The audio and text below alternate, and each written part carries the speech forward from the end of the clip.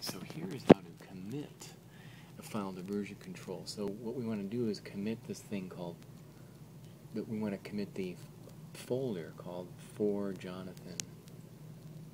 So we're highlighting it. I'll click right on it, and then so we got this thing, and then we see these different Tortoise options, Tortoise SVN. So click on Tortoise SVN. So what we want to do is actually, no, not checkout. X that out, yeah. So click right on it again, yeah, and then click Tortoise SVN. So what we're doing is we're going to add that folder. So say click on add. Okay, and see all those files inside the folder. It's going to add them to the repository. So we hit OK, and then see it's adding them as we speak, and then hit OK, and then click right on the folder again. Okay, now notice that we click right, we have a new set of, we have this new thing called commit right there. So we're going to want, we added it, but we haven't really committed it yet.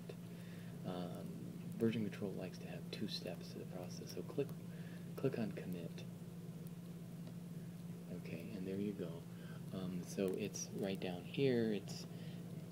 You have the option to not commit certain files by unchecking those. But in our case, we know we want to include everything, so it's pretty simple. But just demonstrate unclicking one. Just, yeah, I got to click on that. Yeah, so oops, so that unclicked them all. But now what you can do, right, so now you're doing one by one. But you can click them all by going up there and clicking on, yeah, all. And see, now we've got them all. Okay, so then say, just in the comment, just say first commit. It's not a very big comment, but and then hit OK. So the comment is basically in a log for later, because basically all these transactions are going to be saved to a database, and sometimes you might want to roll back to a certain commit. And so having a comment there can help you find it. So type in the user, in our case, when you would be using this, it would be your username, which is JSKing, but we don't have the ability for you don't have permission to write to this repository yet. So we're going to use my username, my password. So type in my username, which is WLJ, and then I'm going to type in my password and then press OK.